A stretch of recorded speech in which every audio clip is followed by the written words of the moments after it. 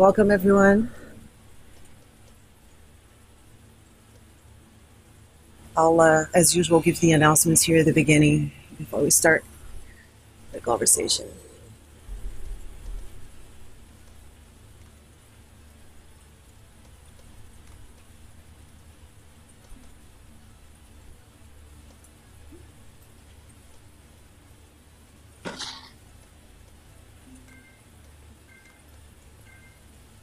$82 people in the pen. It's awesome. And here we go.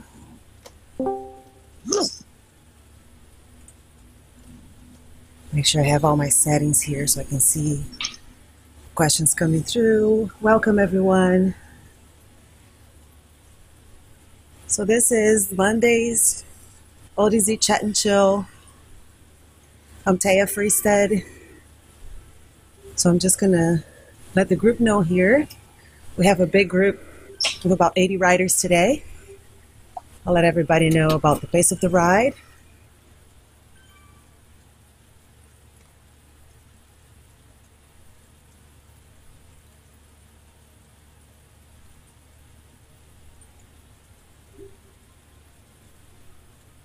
All right, so we're going to say between 1.5 and 2 watts per kilogram as usual. And I am super excited. We have a special guest today. Just start my other chat here.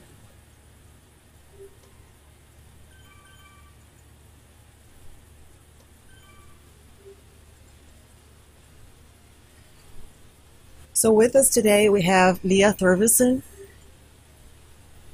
Hello. And I'm sure everybody knows Leah. But I will give a little bit of background. Leah, welcome. Thank you. So, Leah is a former U.S. Olympic trials marathon runner who was the winner of the 2016 Zwift Academy program. And Leah has just completed her first season as a pro cyclist with the CANYON SRAM team.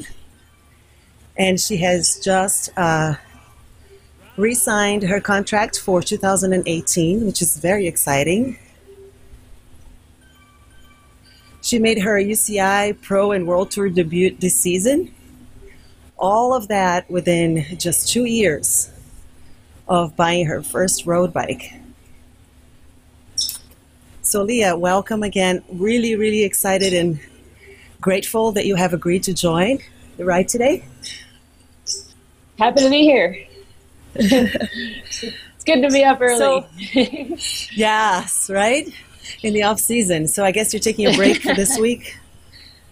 I'm taking a break. I didn't ride at all last week, and I've told myself maybe a little bit on the cross bike, which I'm not a cyclocross racer, but I know it would be good for me. So I told myself maybe a little bit of that this week, and this ride is an exception. So happy to have an excuse to break the rules of the off season a little bit. As long as I don't get a call from a med coach. No, you won't. So Leah, why don't we start with you telling us, how did you get into cycling in the first place? Just coming from a background as a runner. Sure. How did you start? Yeah.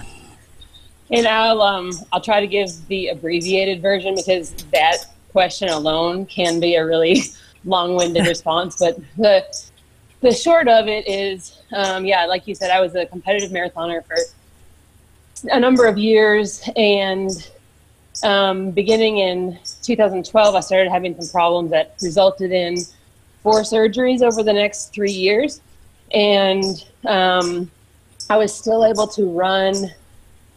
The first one was a hamstring reattachment on my left leg, and then the next 3 were all on my right knee.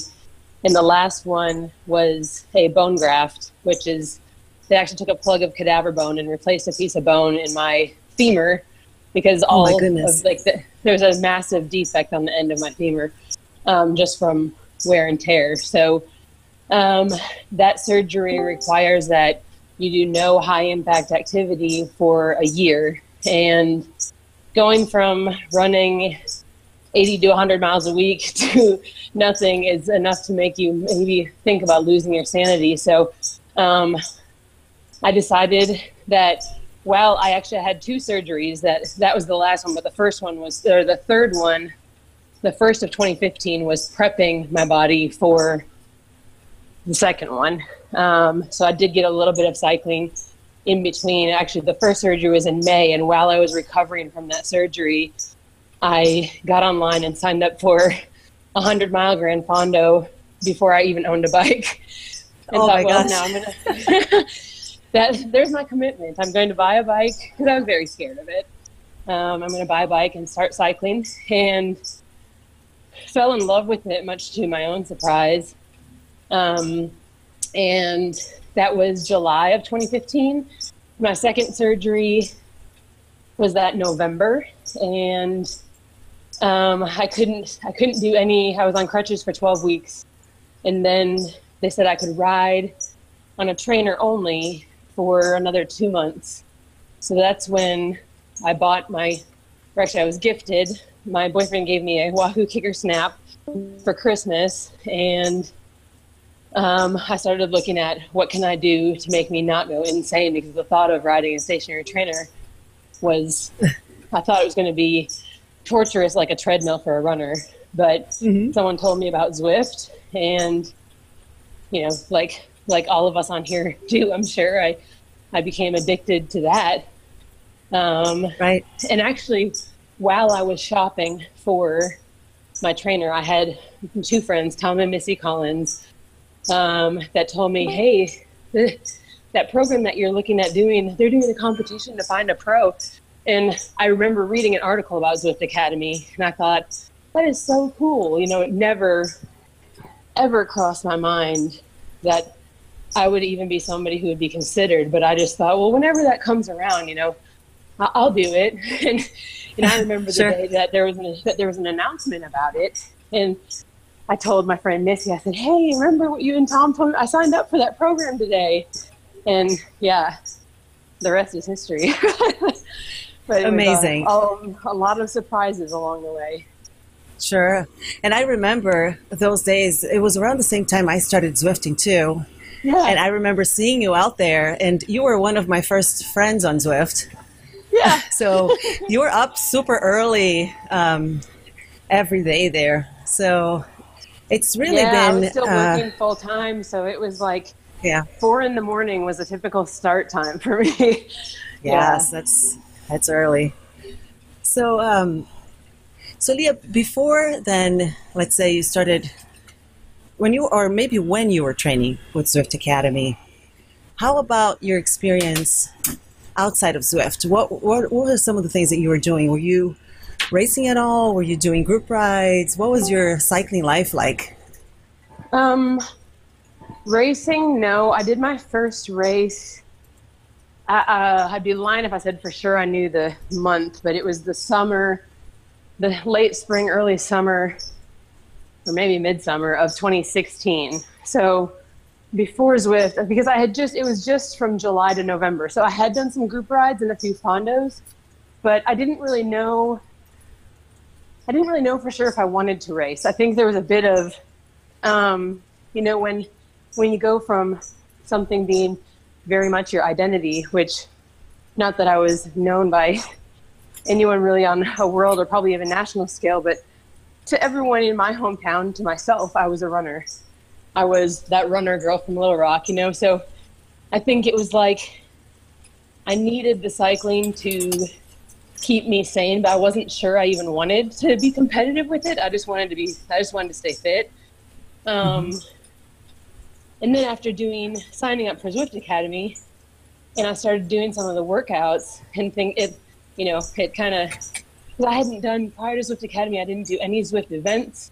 I literally would just get on every morning and ride for 2 hours, and made some friends, but it wasn't, I don't know. I probably went for some KOMs or some sprint segments. I honestly don't remember, but I'm sure I did.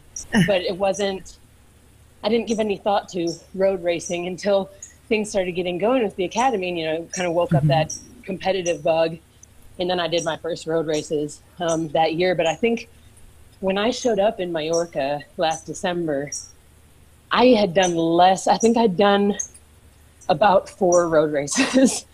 And Wow. the largest field was 15 people. You know, it was like most of them, the women's fields around here, we're trying, we're growing, but if you get 15 in a women's field, that's pretty great. Yeah. So, yeah. And for those of you listening who are not familiar with, Mallorca means that was the camp that the finalists got to attend for the first Zwift Academy, right? So that's when it was the top that was three. the final three. So sorry, I was forgetting that Zwift Academy might be a foreign concept to a few people. Yeah, no problem. Okay, so then how about Zwift Academy itself?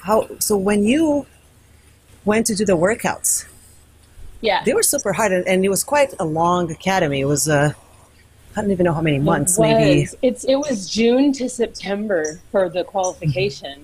And, you know, I think I'd be curious to talk to someone who's been through. Did you do both? No, I did this year. Okay. Because it was a lot longer.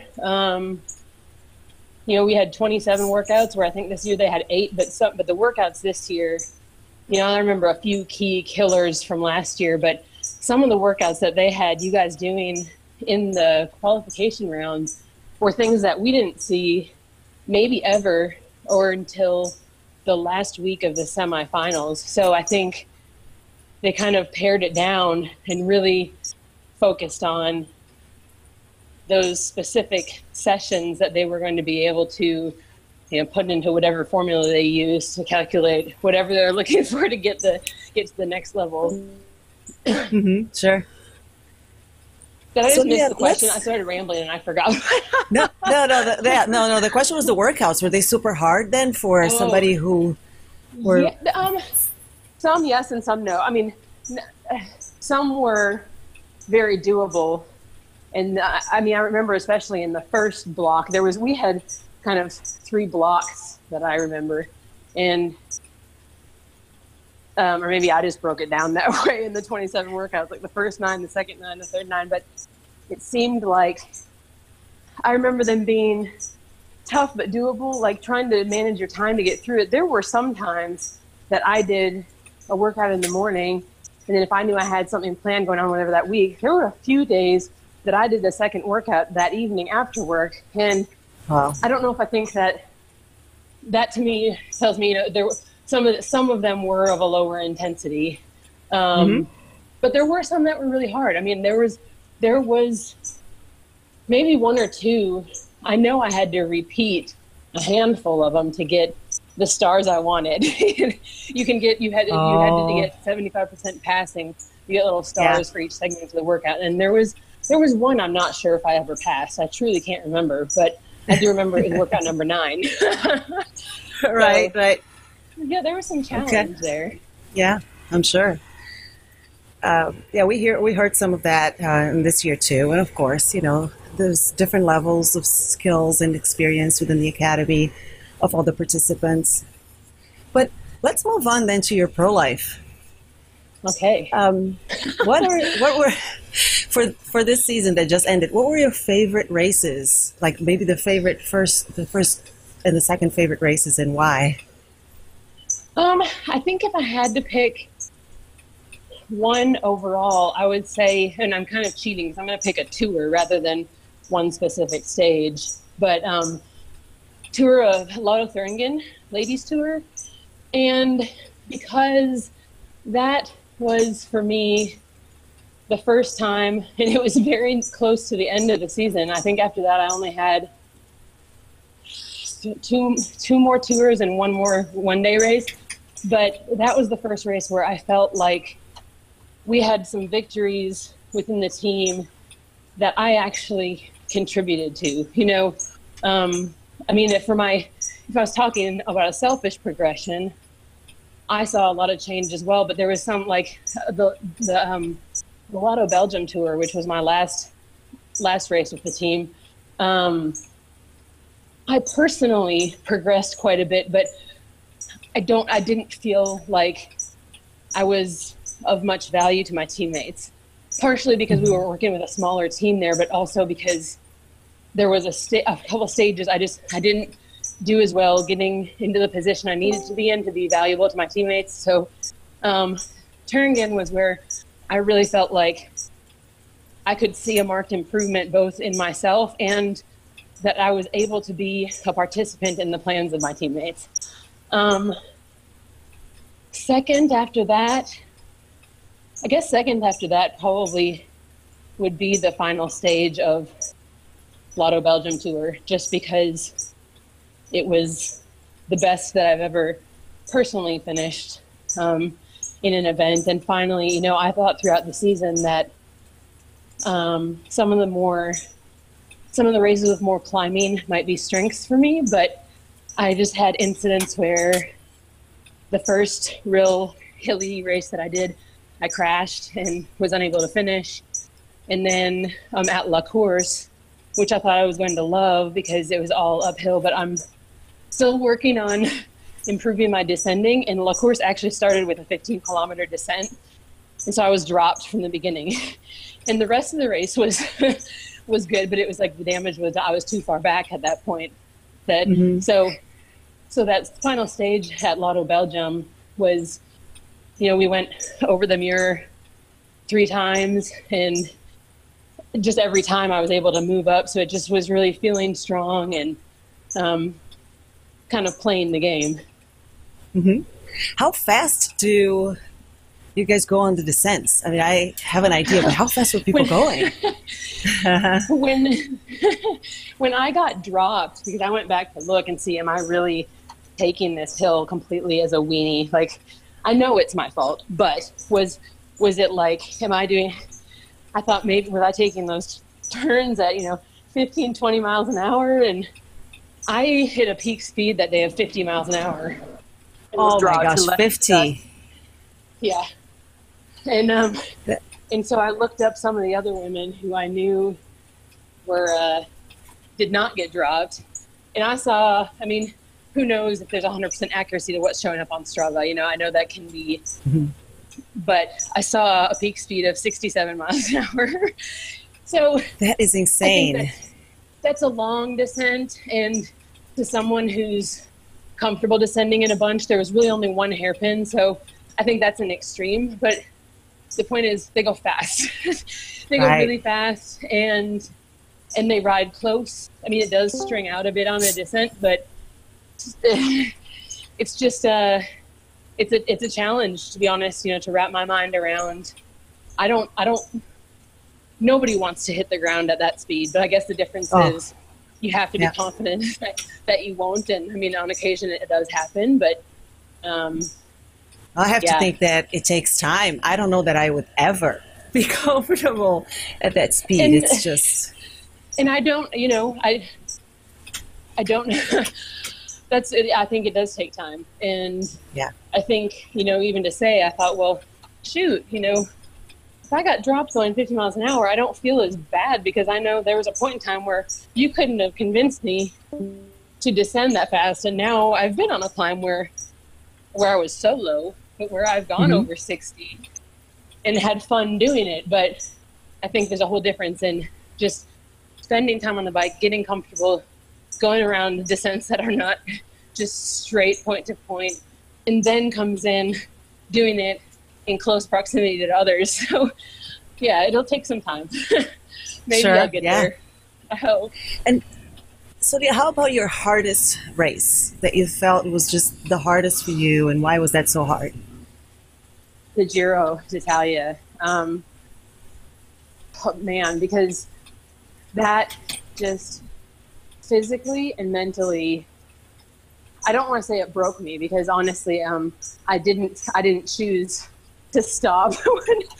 But the Giro was late in the season, so I in my mind, I thought I've improved some, and the roads actually compared to some of the roads in Belgium and other places that are much more narrow and much more windy, the roads at the Giro d'Italia are actually pretty open. So I think I certainly didn't go into it thinking I was going to be a key player, but I didn't rule out that I might be able to ride with my teammates and play more of a role. It was my first actual world tour race. So I don't, just real briefly, because I don't know if everyone on here is familiar, but that's, you know, world tour is like the highest level. And then they go to 1.1 or 1.2 races and 2.1 or 2.2 based on the number of days and the level of the competition in the race.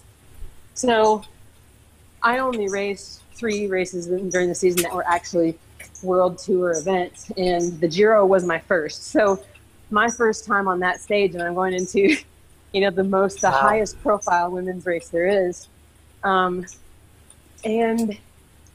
the world tour events they really are another level. You know, it's like where I could be in other races, and if you have a bad start, or if you get popped off the back, or a course just isn't for you and you find yourself alone, you usually have other people that are kind of at your level, and you can manage to work your way up. Where I found at the Giro,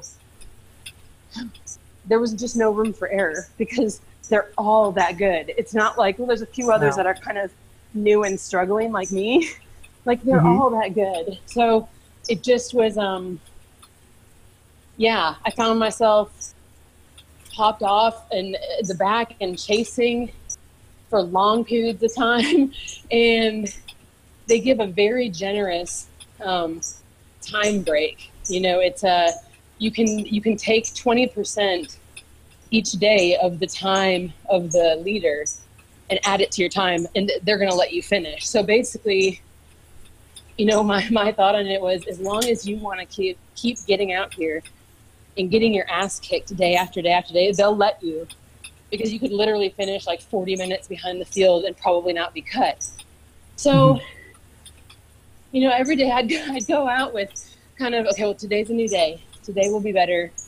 And, you know, some days it was, but I know, you know, it's like one day it was a 120 kilometer race and I didn't get dropped till 80K, but it's like you still had 40K, and that 40K is really long and really lonely when you're by yourself and you're already fatigued and you've already got 3 days of racing in your legs. So, but I always wanted to start again. And I think the most devastating thing was that we kind of had a plan of, you know, obviously I was to go out and give my best every day, but if there got to be a point in a race where I was no longer, where I had lost contact, then it was kind of decided that it was better for me, if that happened, to save my legs and start fresher the next day. So to finish within the time cut, but not to, like, you know, don't waste yourself trying to finish 6 minutes back instead of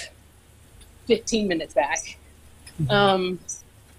So on day 6, I'd found myself alone pretty early, but I knew I was about a lap and a half into a 4-lap race, but they were 20K laps? No, it was longer than that. Anyway, point being, when I came through the second time, I was stopped, which, I mean, I was well on any pace I would have needed to be within the time cut of the leader, but because it was a circuit, and I didn't know that going into it. So it was just kind of devastating of, I'm done.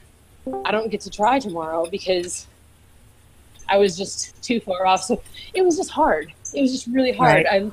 I love racing.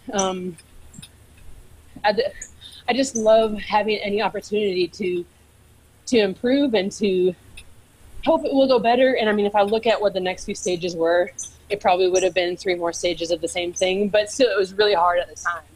And then to feel like, oh, I don't deserve to be here. But everybody knew going in what my experience was, but it was hard. It was hard. I'm sure it was hard. Yeah, it's just amazing to me how you jumped into World Tour so quickly. Right? I mean, it's terrifying. I am sure. And go ahead. Oh, I was just going to say, but at the same time, the Giro d'Italia was such a cool experience. See, I had to kind of pinch myself. Well, I'm still pinching myself daily, but I remember just being there thinking, just being amazed by everything about it. I mean, even the things that make the Giro maybe for some a pain in the butt, it was all fascinating to me. You know, it's like just the whole rhythm of moving from place to place every day. And, you know, you get up in the morning, you have your breakfast, your bags are outside your hotel room door, and the bags get picked up by team mechanic or Swanee, and they're on their way to the next place while you're on your way to the start line. And and kind of I don't know if Russian roulette would be an accurate way to say it, but the roll the dice, just never knowing what kind of city you were going to be in next, what your accommodation was going to look like next. Like, it was so funny. Like, and just to see the different landscapes of Italy from the north to the south was so cool. I loved everything about it, except for the heartbreak. but even with that, it was really, really an amazing experience. So Leah, so speaking of these hard races and, you know, just being a world tour, how do you manage pre-race stress? Do I? Or pre-race anxiety? You know, it's funny because we were talking about, or I saw you had mentioned something about having a ritual, and what's funny is I don't really have a routine that I've become accustomed to, but I think because it was kind of, I hope this makes sense, it was a routine that I was trying to slip into and understand and fit into, rather than something, you know, like with running, as I evolved over different years of competition and got more experience, there was things that I decided made sense. You know, like from what I ate to what socks I wore to my warm-up routine. I kind of developed my own routine where this was kind of, you're stepping into the atmosphere and the daily experience of the best. And I had no clue. Like, I hadn't even developed a routine really for my little Podunk, Arkansas races. So I sure didn't know what was best on the world tour scene. So I think it became just more of kind of me watching and learning and adapting. So there's definitely kind of routines that you go through, but there's nothing that I feel like, oh, well, I always do. I mean, I guess, yeah, like, you know, for running, I had my lucky socks. Well, my beautiful uniform is something I don't have to choose now, and I love it. But I can't really say that's like a routine of my own. And I have specific things I like to eat, but when you're traveling, you have to be a little bit flexible because you don't always have exactly the same thing. Do you get like food from the support crew, or is it just, do they prepare your food? They oftentimes prepare our lunch because of either training or racing. We're usually not at the hotel. So a lot of times, you know, when we finish, we'll have a recovery drink, and then they'll have something prepared for us to eat until you can get back to the hotel and have a proper dinner later. But and I actually love that food. I love what the Swanees prepare, and I feel so spoiled. I think it's give us an example of what that would be. Rice and eggs, I guess. Sometimes, a lot of times, it's either rice or there's this other grain, and I can never remember what it's called. And I always want to call it farro, but it's not. But it's a brown grain that I can't remember what it is. But that, and then there might be like fixings put on it, like some tomato, avocado, olive oil, salt and pepper. Nothing. It's not anything super adventurous, but I'm not necessarily super. Well, I'm a foodie. I love trying anything. But as far as like when it gets into season and I'm in a routine, I can eat the same thing every day and not really be bored. So it's not super like, you don't get a whole lot of variation, but we get these egg and oat frittatas that are really good, and they're usually cooked with either curry or a bit of cayenne. So I love those. But yeah, it was a new concept for me to, you know, you don't realize how much time, or maybe you do realize, but how much time is spent in the kitchen trying to train, or even around work. Like, how much time do you spend preparing food and cleaning up after cooking food? And I will be honest, it feels hugely spoiled to go to camps or races and have your lunch ready for you when you get done training. Right, I'm sure. Yeah. And so really, it's you ride, and then you eat, and then you rest, right? You recover and you sleep, and then you do it all over again. And then usually a massage in there too. And I'm making this sound like I'm probably, some of the girls always say, well, we're glad you got to see the not glamorous side. And trust me, there is not glamorous side to it. But some of the things that to me, as a 38-year-old woman, that I've been living alone and doing all of my stuff myself for so long, that I'm like, sure. I can't help but feel a little bit spoiled when that part of it to me feels glamorous. Being able to take off your kit and put it in a bag and you give it to somebody at the end, and then you have clean laundry at dinner. It's like, really? This is pretty great.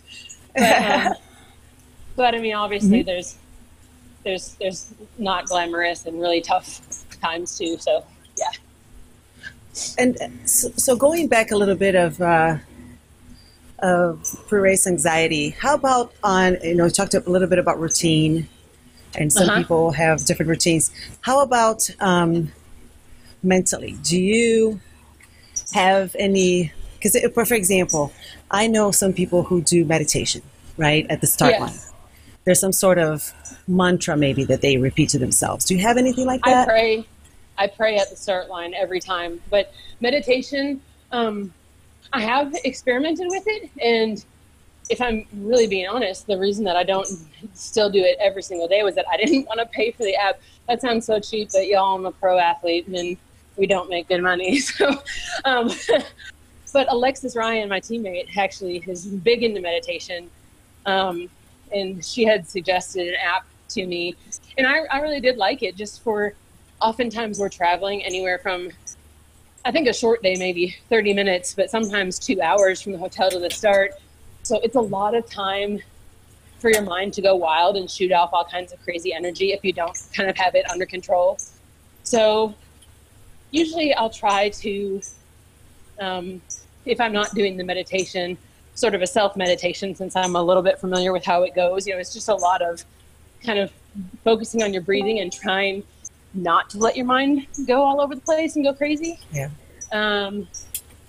And maybe put music on, or if I need to resort to, I try not to get too sucked into social media, but I'm not good at not getting sucked into it. So a lot of times I do find it to be a good distraction en route. If I can't seem to do the meditation thing, just keeping your mind off of thinking too much about all the things in the race. Because once you've studied the race course, we will study it, we'll have a team meeting, we'll talk about it.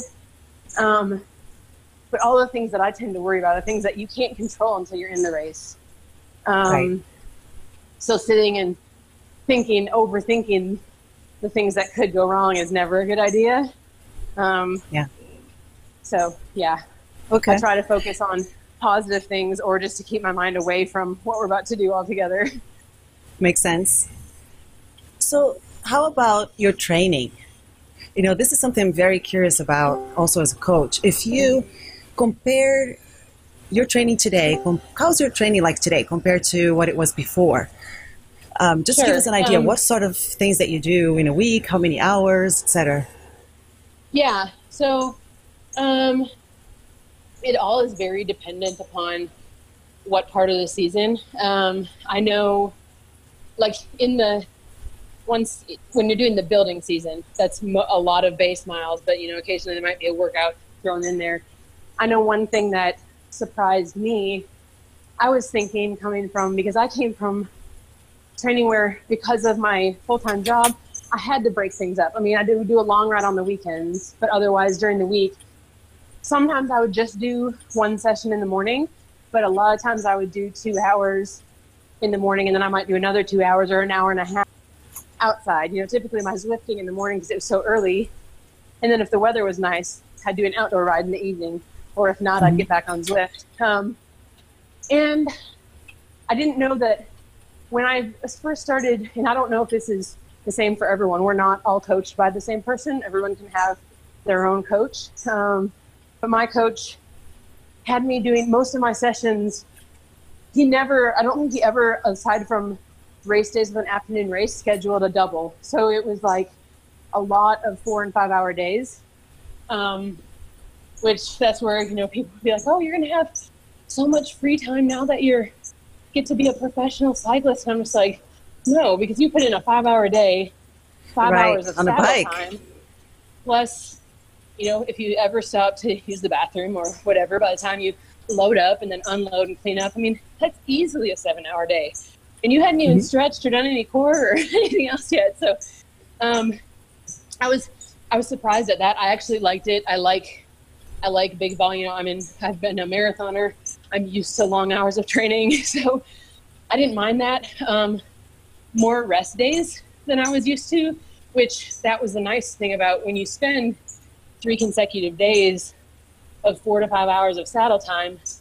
What I would usually find was that by that 4th day, I was welcoming a rest day, just mentally as much as anything. So I typically would have 3 days on, 1 day off. And then as it got closer to the race, it might be 2 days on, 1 day off. Right. So then, and on the days on, long days in the saddle, how about intensity, the sorts of workouts that the rest of us do? Do you do that too? Sweet spot training or sprint training, or is that all part of your outdoor ride and you do it all out there on the road? Well, I did. I think that may change a little bit this year. Last year, once I made the team, I was doing everything that I could outdoors just because my greatest weakness then, and probably still now, was the handling. It was just hours on the bike that I didn't have anywhere near the people who'd been doing it since they were 6 or 10 years old. So I do think there's value if you're doing a controlled interval session. Zwift is really good for that because you can plug it in and not have to be looking down at your power meter thinking about those values or, wanting to hold this consistent power, but there's variations in the road that just make it really challenging, where if the goal actually is just to hold those sessions of power, Zwift is such a great tool for that. So I think, I don't know for sure yet, I'm actually changing coaches. And I think that my new coach he's known for using Zwift very successfully. So I think I don't know for sure. It's a very new transition, but I think that I probably will have some Zwift specific sessions. But yes, to answer your question, I guess, about do we do the same things? And again, it depends on the point in the season. Like early on, there was more of the longer intervals, 5, 10, 15, 20 minute, more tempo type sessions. And then as the season goes on, it got into a lot more specific, where workouts that I tended to do often were like peak power intervals, where you're doing 10 times 1 minute at 100 to 150% of FTP with 2 minute recovery, or 3 sets of 5 times 30 seconds at 150 to 200 FTP. Okay. More on that explosive side. Yeah. Also with 2 minute recoveries and then like 15 minutes between sets. So those were two really common workouts for me to see. But so yes, and then the over-unders type of thing, where it would be like on a climb, go at 80% for 5 minutes and then drop down to 60% or 70% for 2 minutes. So it's where you're getting a recovery, but not like a totally chill recovery. Yes. So yeah, you have to hold that floor. As far as if that's, I didn't have Zwift Academy workouts are literally the only thing I would have to compare it to. I didn't, on my own, I hadn't been on a bike long enough to have tried to develop workouts for myself. So it's hard for me to say, is it comparable to what I used to do? Because there was no what I used to do. But Got it. It is comparable to certain things you do on Zwift. Mm-hmm. Okay. Awesome. So if anyone watching, if you have questions on Discord or Facebook, type them in. A lot of comments here, Leah, on, Beth York, that you're so fierce mentally and physically. Amy Levang, Richard Lovelock, everybody listening in here and enjoying your insights. Oh, good. Good. So, another question for you then. Now that cycling is your job, is it less fun? No. No, that's, and I was saying this to someone recently, and I said, I don't ever want this to come across as that I don't take it seriously. I do take it seriously, and trust me, I don't like being behind the curve, and I'm not just floating along thinking, woohoo, isn't this fun, a free ride? However, it's hard for me still when I'll meet someone, completely outside of the cycling realm, who I can't say, well, I'm the Zwift Academy winner, and them have a clue what I mean. When someone says, what do you do? It's still really strange for me to say, well, I'm a professional cyclist, because it feels like this fantasy life. And there were times of massive struggle and times that I thought, I really don't know how I'm going to complete this year. But now here I am, very willfully and thankfully doing it again. So obviously, I loved it, but it feels a bit like I'm on the second year of hiatus from the life that I had. It seems inevitable that I will go back to that. And maybe that's not true, because I never would have thought I would be here. But it's still hard for me to wrap my head around that this is my job. Sure. It's wild. Yeah. So looking at then the next year, having this first year under your belt, looking at next year, you said you're changing coaches. Any other things that you see for 2018 that might be different, or you're aiming to be different? Yeah, well, this hasn't been vocalized by my team, but I'm certain for it to be true, and I certainly hold true for myself, that I have a much greater expectation of myself. Not to say that, oh, well, now I have a year, so I'm going to go in there and I'm just going to be able to tear it up because I'm so experienced. No, but I think I was very lenient, very forgiving of myself when things weren't perfect. I definitely got upset by it. I mean, I won't tell you that I never had tears last year over things just being so challenging and so frustrating. But at the end of the day, I had to kind of remind myself, you came into this as a Cat 4 racer with 5 races under your belt. Like anybody else would be in the same boat. So I think I gave myself a lot of grace with that. And I mean, fact still is that now I have 1 year of racing in a pro peloton.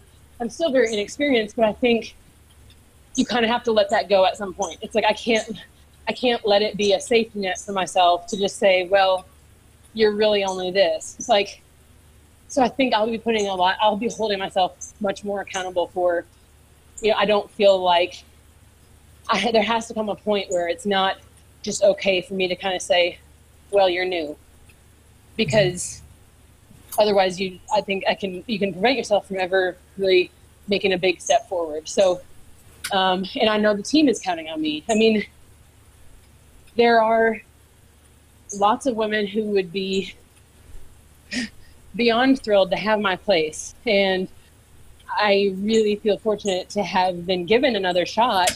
So I just think I have to I want to prove that it was a right decision, and that I have made strides. So there's certainly been no threats made to me or anything by my team. And we have our team camp in early December. And I guess that's when I'll really get to sit down face to face with our sports director and team manager and hear from them. But I mean, that's what I expect, is that it's going to be, you know, there's going to be a new Zwift Academy champion, and I hope that I can be an asset to that person, just as far as helping them.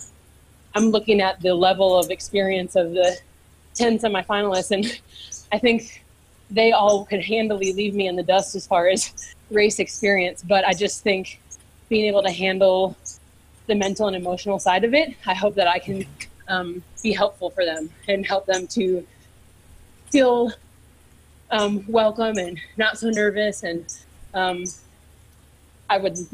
very happy to be able to be there for that person. And I'm sure that person would be very happy to have you there. So, I hope so. So two questions from that. One is, and I'll just tell you what the two questions are, and perhaps you can kind of string them together when you answer. One comes from Richard Lovelock, which is related to what we're talking about. So how was it, you know, how did the Peloton feel when they had a new team member who came in an unusual method? You know, you came in through Zwift versus, I guess, the usual entry method that you see in the pro ranks. That's number one. And number two, as you will be experienced in being in that situation, and you'll be able to mentor the new Zwift Academy graduate in this year, what advice would you give to the ladies that are now the semifinalists? Okay, so how did the Peloton react? I think everyone who verbalized anything to me was very supportive. I don't doubt, this isn't one of those stories where I'm talking about someone specific and I just don't want them to know that I know. I don't know. I didn't hear nasty comments, but it wouldn't surprise me even a little to know that some people just like, oh, that Zwift girl doesn't know what she's doing. She's an idiot. She can't ride a bike. Like, it wouldn't surprise me, and I can't even argue with it. You know, I'm learning on the fly. So, actually, I did hear one, and I wouldn't even say it was nasty, but there was an article that came out about some person telling their teammates, don't follow her, you know, and I've told myself the same thing about other riders, that, you know, you get to know riders in the Peloton and there's sketchy wheels. And I sure tried to not be one, but I don't know what I look like from the back. And I'm sure that some people didn't want to be close to me. But the feedback that I got was always positive. I had a few ladies, you know, just sometimes during the race even, they'd, come on, Leah, you know, move up. And I was just like, how does this person even know me? And I thought, well, they have to know the Zwift story, because otherwise I just don't know where they even know me. And I had a few stop me and just say, hey, I think what you're doing is really, really admirable. And like, you've done a great job. You know, they were always very supportive. So that was nice. And sorry, what was the other question? Oh, what would I tell the girls? I think the biggest thing, and this is so easy to say and hard to do, but be confident. Like, I think people, and I've been told this a number of times, this isn't me having to just big knowledge, but it's just like, you know, I've talked to my teammates about, you guys can just move through the Peloton so flawlessly, and you just don't, like, and they said, you know, they said other riders will sense that you're nervous, and if they can sense that you're not confident, they'll take your wheel every time, because they can, and they know you'll give it to them.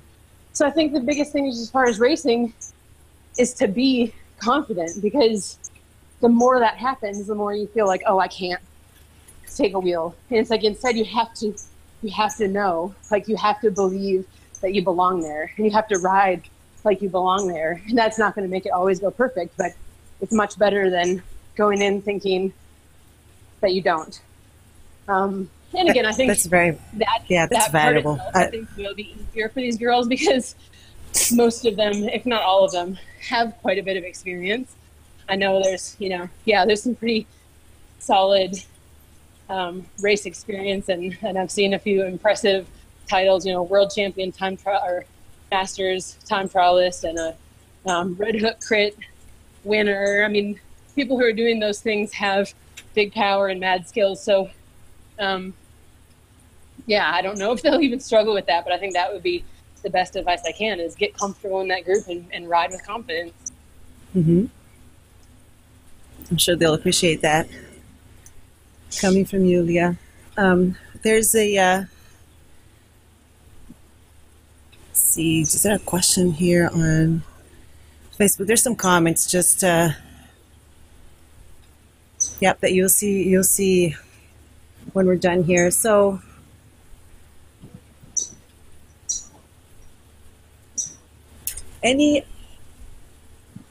were there any,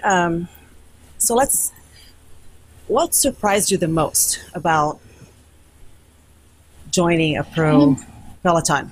What was the one thing that you just, let's say that you're a Zwift Academy graduate, you're going through it, you're probably reading about it, you're probably trying to learn about it, and then you go to the camp for the finalists and everything. But what was the one thing that surprised you the most?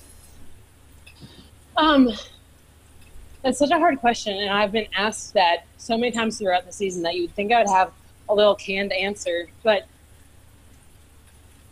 what I've always said, and I kind of will hold to, is I don't know that there was a big moment of surprise as far as like, oh, this shocked me, I didn't expect it to be this way, because I had no idea. I had no expectation. So it wasn't like, oh, wow, I really thought it would be like this.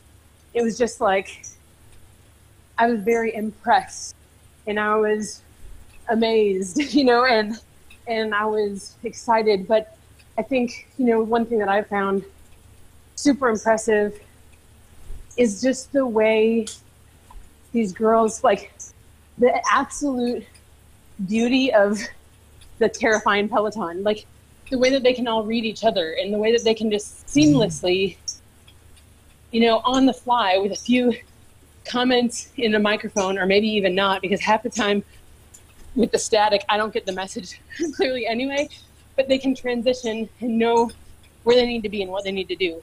And I know that just comes with time, but it's so impressive and how you can lay a plan for the team, but there's so many unexpecteds and unknowns that can happen that you can't plan out for everyone. You can't say, okay, we're going to protect Hannah today, but if Hannah crashes, that's not the way that it goes. It's like, here's what our plan is today. And then there's just like, to just know what to do when something happens. And it was, right. That was so impressive to me. And again, not surprised, but, you hear about, I heard someone say the only way to prepare for being in a pro peloton is to get in the pro peloton. Like, there's nothing like it. And I don't know if I would say that's so 100% true if I was coming from someone who'd worked their way up through Cat 4 to Cat 1 and had actually been in some larger fields. But for me, it was like, wow, to suddenly be on a start line with 100 women and all of them riding so close and the road is so small. Like, there is nothing like that. Right. So again, I was surprised. I expected it to be overwhelming, but it was a shock. It was, yeah. Must be amazing. But really, really amazing. Yeah. Scary and amazing all at once. But I don't know what was surprising, because like I said, everything was, it's like, I feel like a little kid walking around at Disney World, just taking it all in. Although for the first time, yeah. Yeah, I looked a bit more scared, but yeah. So what are your races, or your race goals for 2018? Do you have any insights on that at this point? We don't have a set race, or well, I shouldn't say that. There probably is a fairly set race calendar, but we will be getting to see that at team camp. So I don't know what races are planned for me. I will say, I mean, the one, I know that I'll be doing the U.S. Nationals, and I'd like to go for a top 10 finish. That might seem lofty, but I know where I was last year and I know the circumstances. So I think it's good to aim high, and I think it's not completely out of the question if some things go right and I execute them well.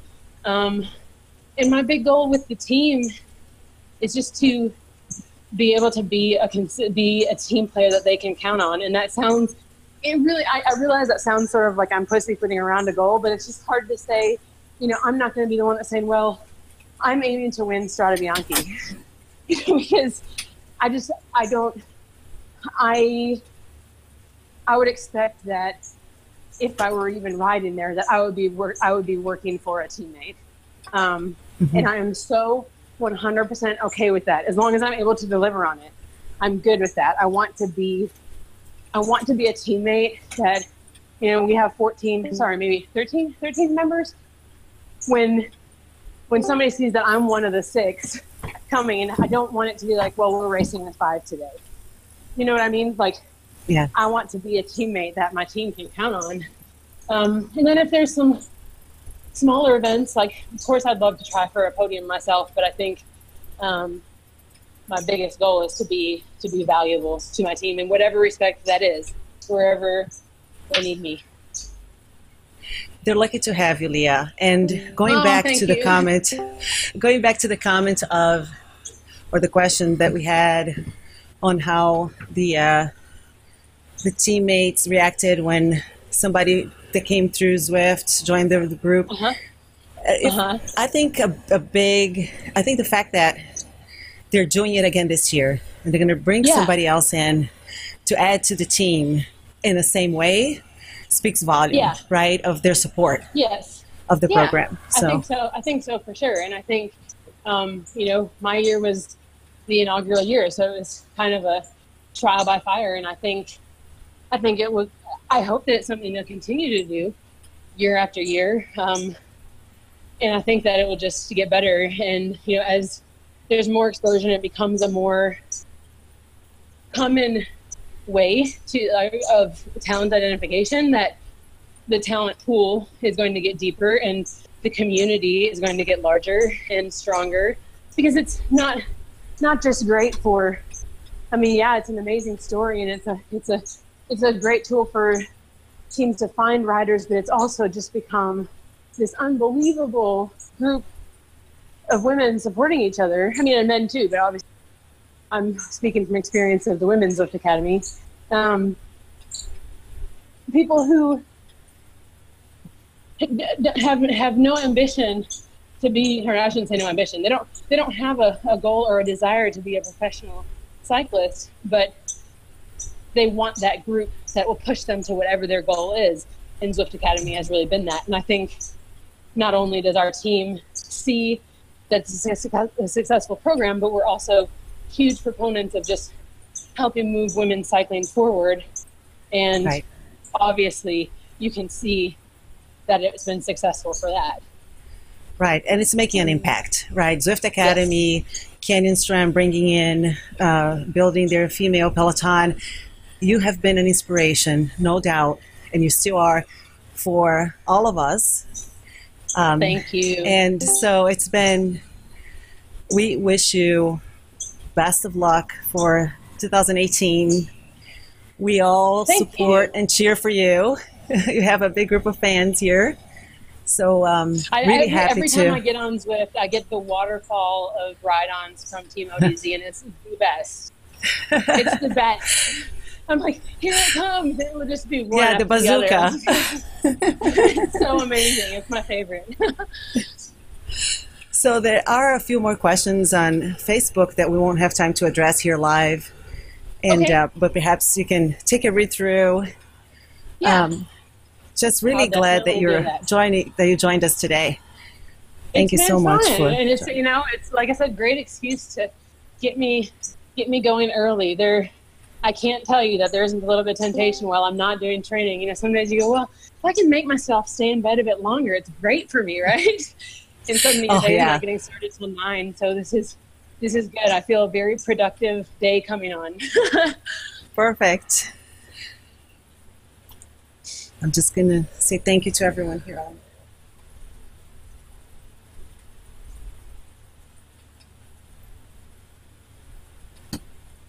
Where's the December camp that you're going to? Koblenz, Germany. Sounds cold, right? It does. Yeah. I think there's a lot of, there's a lot of sponsor things we need to do, and I think we'll be training, but it will be more of a team building focused thing with some cycling built in for fun. I think we're going to do a little bit of mountain biking as well, which is fun for me. Yeah. And then we'll have like a proper team training camp in February, somewhere warmer. Awesome. Well, Leah, thanks again. Best of luck. Yeah, thank you. Thanks everyone for joining. I have been playing with cross.